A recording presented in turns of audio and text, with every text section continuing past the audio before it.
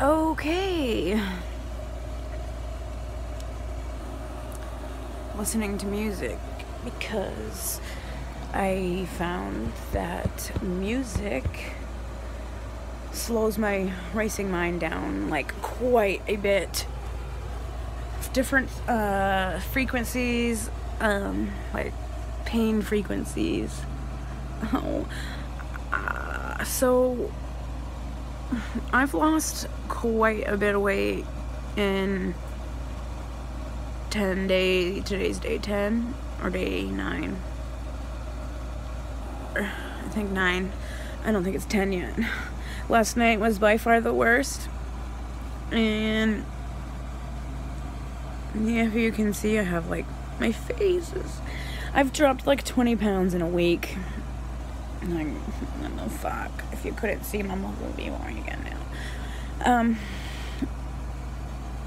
I miss my little chubby round cheeks and little wobble chin. It's gone. But alright, so this is mostly like, oh my god, my face. I'm not sure why my teeth, I mean, they tell you it's a myth. Methadone doesn't come out of your system. I mean, like, it doesn't get in your bones, but I mean, they also tell you a lot of shit that isn't fucking true. So it feels like it's coming out of bones. I know this is cartilage, but there's bone underneath. Oh, I don't even know where the pain's coming from. It's like it hurts here and then here, and it's like in the pins and needles and the restless arms and legs. The pins and needles are from low blood pressure. I have 2 5-pound weights. The restless arms just sit here and I just pump my arms up and down with both of the weights. I am in my daughter's room because it's closest to the bathroom, and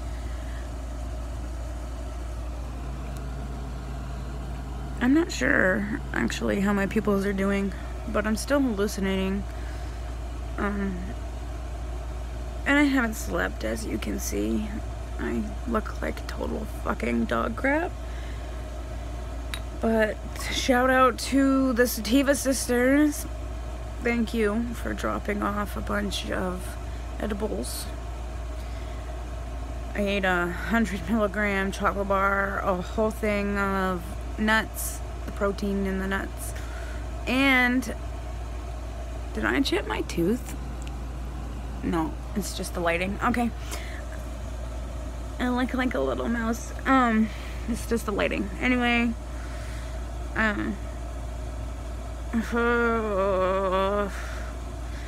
so I've been taking potassium for the muscle cramping and magnesium. Potassium, magnesium. The pins and needles and the restless legs, like to get over that. Exercise, I can't really get up, so the only exercise I'm doing is what I just showed you. I really don't, I know I'm gonna lose more weight. I really don't want to lose more weight. I worked so hard for a whole year building all of this muscle.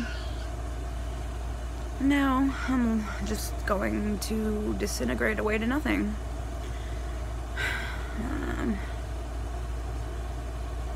But I get it. Methadone binds to your fat cells, so...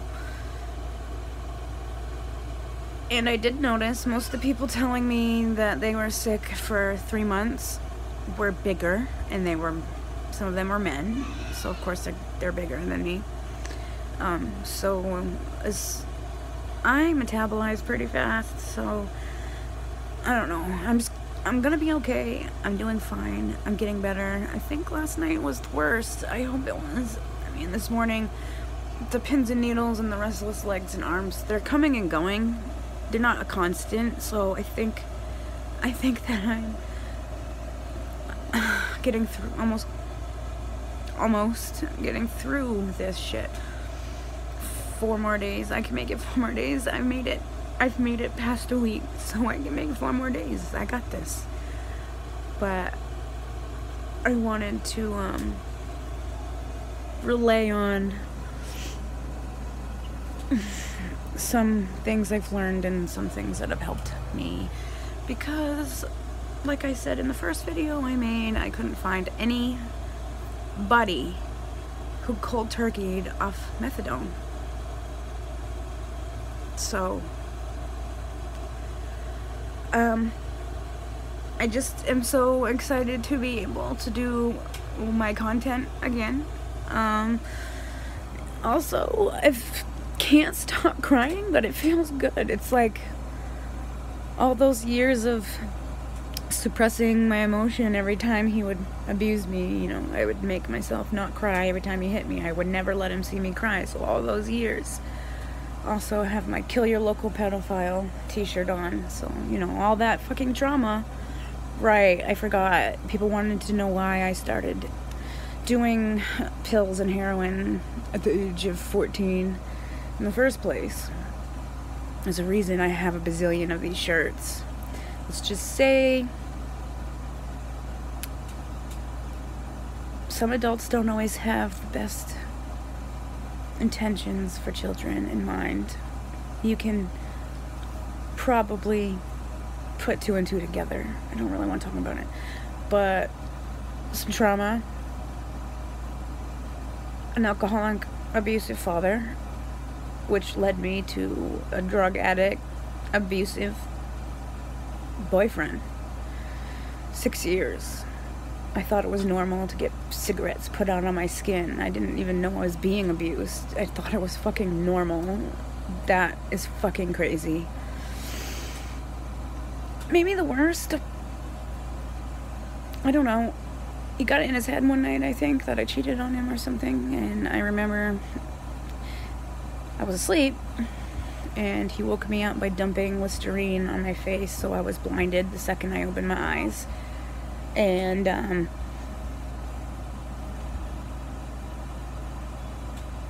I'm gonna wait for her to go all the way down the stairs, because I'm not gonna talk badly about her father in front of her, even though he is a piece of shit.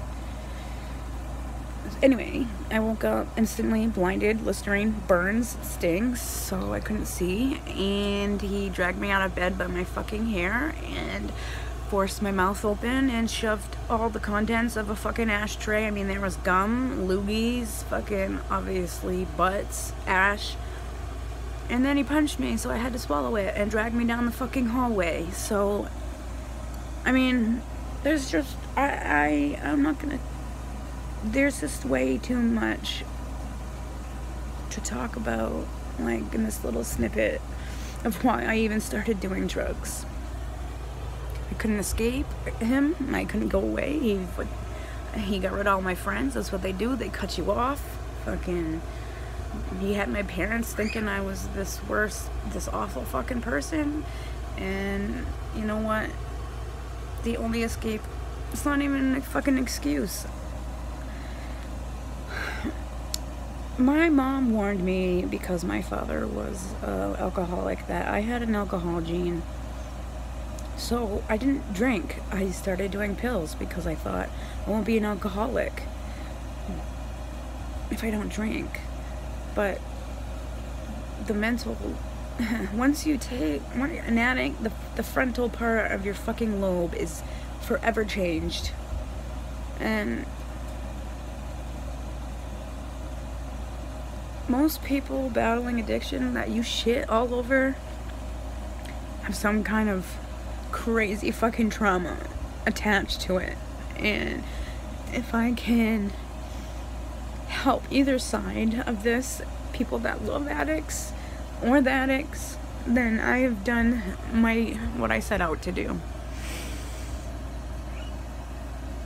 by recording and vlogging my entire methadone detox. A couple of days I left out because I just don't think y'all are ready for that. I said I would keep it raw and real, I have, but I just think some things are too fucking real to put online. Like, I'm not about to show what comes out of my body. Maybe if I did, it would scare you a little bit more, but I'm all set with having that on the internet forever. Music, fucking edibles. People keep saying benzos and Suboxone and but the whole point is for me to not have a crutch. And also, people are getting confused. Maybe I was being too vague, but I lost my sister to an overdose. I relapsed. And I put myself in the clinic because I know I was an addict. I was sober for 8 years. Clean, almost 8 years. Lost all that. And one day, because I was so mad, I don't know how to fucking grieve. I don't know how to handle emotions because I've always stuffed them inside and used a crutch. And so I put myself in the Methadone clinic and took classes on how to grieve, and they didn't help, but I actually think this detox, because I have cried every day for the past 10 days, I feel like it's just 10 years of emotion coming out, and it feels good. It does. It feels so good to let it out. So don't let people tell you crying makes you weak. It doesn't. It makes you stronger. Also, your body cries because there's hormones in your tears, so if you don't let it out, all that shit builds up into your body. So yeah, for the restless legs and shit, potassium, magnesium. I should use a weight in my hand when I do that because it looks like I'm jerking off a ghost. But yeah, all night I just pumped iron, 5 pounds of it, and smoked and ate my edibles. I mean, I think I got 5 minutes of sleep last night. It's better than 0.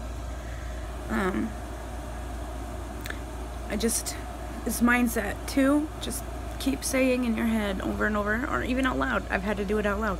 I'm gonna be okay. I'm fine. I got this. I'm good. It's not as bad as I think. It's not as bad as people are telling me. It's not that bad. It's okay.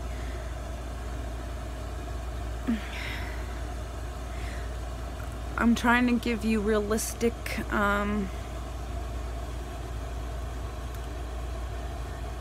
to be honest, everybody scared the shit out of me, saying I was gonna be sick for 3, 4 months, 7 weeks type of shit, but I'm only 25% body fat because I work out, so my body, obviously, my metabolism is fast, so the last time I did this, that's how I got off heroin fucking 9 years ago. I went to a clinic and I was there for about a year and I cold turkeyed off 150. I was only sick one fucking night. I was also 21, 31 now, so maybe they also say the second time, the third time, fourth time. I forget what the fucking actual term is called, but shit. I don't know. I'll have to look it up and I'll pin it down in the thing. See the cold sweats? I got that. I can handle that. I like it. It kind of reminds me of when I used to fucking drop Molly all the time when I was a teenager. You know, the sensation of sweating and then the cold air coming. It's okay. That I got. Really, the things that I can't handle are the tingling pins and needles and the restless fucking arms and my face. I want to fucking punch it so bad it hurts. But yeah, I can't go too far from the toilet either, and I know that's fucking gross, but that's just the fucking reality of it, people. So I have to lay right here next to the toilet. I'm not about to fucking shit myself in front of people. No. Anyway, 14 minutes long. This was supposed to be a quick update.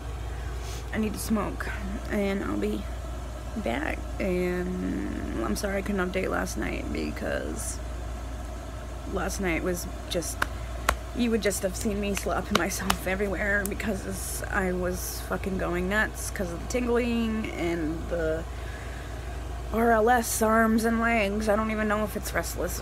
What the fuck? It definitely feels like the methadone's coming out of my bones. So, literally, you would have watched a video of me just slapping myself and screaming why at God. So, thank you all again for being here with me today. I would also suggest these vlogs have helped me keep track of the days, and those are the days I've gotten through. I've gotten through 9 fucking days. I've done 9 days. I did it. I can get through 9 more. So anybody, like, if I can do it, and I've been on drugs most of my life, you can do it too. I love y'all so much. My little chill pills, my cheap ones, my free ones, my legal ones. I love you all. I'll see you tonight, hopefully. Because my symptoms are kind of coming and going right now. So I'll definitely check back in. I'm not sure if I just said that.